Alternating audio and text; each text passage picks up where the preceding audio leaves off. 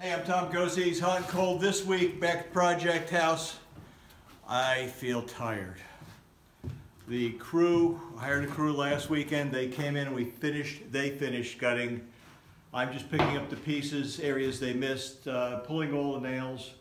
Most of the nails are out. So we're now getting ready for the next phase, which is to replace windows, fix the floor. I took out the rest of the floor today that was kind of a mess, and I was over here. I thought it was back far enough, and if I don't go into the basement, you can listen.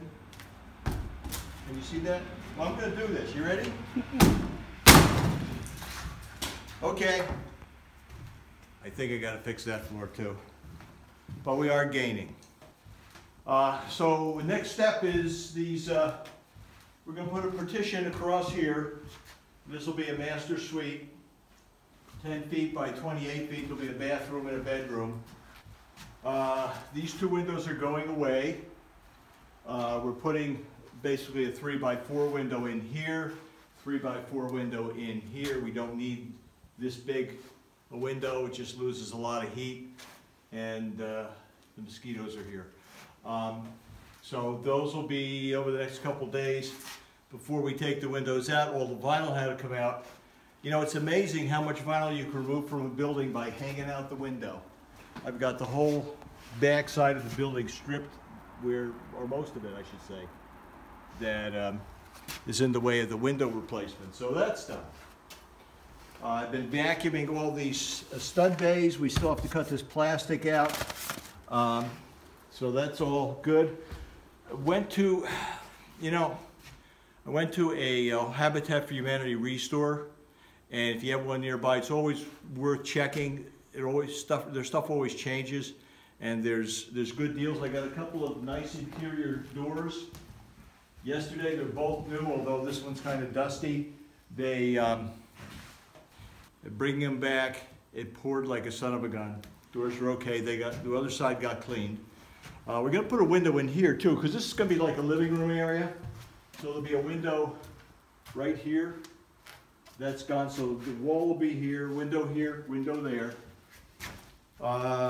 We found that we have leaks around the chimney. I don't know if I said that last week, but we're slowly getting that sorted out. Probably the biggest design change, and we're into design phase, we're trying to get this set up before the spray foam guys come, which is about 10 days from now. We have to have all these windows done in place because they're going to be spraying the cavities. This wall's going away. So from where those doors are over there to this outside wall all the way over here will be big open space, kitchen, dining, great room kind of area. Converts the house from 3 bedrooms to 2 bedrooms. We don't need 3 bedrooms. It discourages our kids from coming to stay with us, and that's all good. So this wall is coming out. There's a sequence to things, okay? All the plywood's over here against the wall is coming out, so I had to finish the floor so I could put the plywood down. So this afternoon, if I ever get back to solid wood, I'll get the floor down, get the plywood off the wall, and then I can start tearing that wall down, which won't take long. It's a lot easier to do demo when the drywall's off, so that'll work. The one area in the building that still has electrical outlets that function is this room. These will come out today as well, and I'll have to rig up at least an outlet in an interior wall. All the exterior walls will have surface mount, which we'll put in after the foam is done, after the drywall's in place. So interior partitions, of which there aren't many, I can wire now in my spare time. But we'll get a couple of outlets in at least so we have some power to work with up here instead of running extension. Well, actually all the power is disconnected except for this.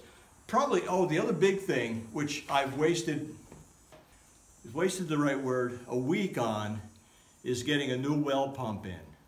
We've got a Gould's well pump. In the process of getting the pump rigged up, we found we had to replace the wire for the pump. So we just finished running the wire into the house. I'm going to change the controls, put new controls in, but we have water. The water flow looks good. I've got test kits coming, so we're going to test the water. We're going to disinfect the well, and that's a step. I mean, that's good. I think I mentioned last week as well, we have no leach field. Leach field guy was here this past week. We have a design for the leach field. We're going to start scratching around for that.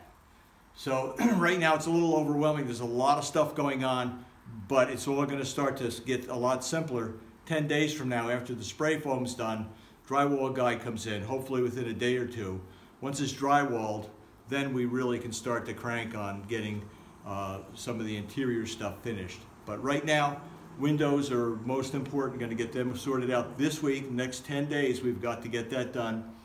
The leach field will start, hopefully without a lot of input for me, because I have to do the rest of this.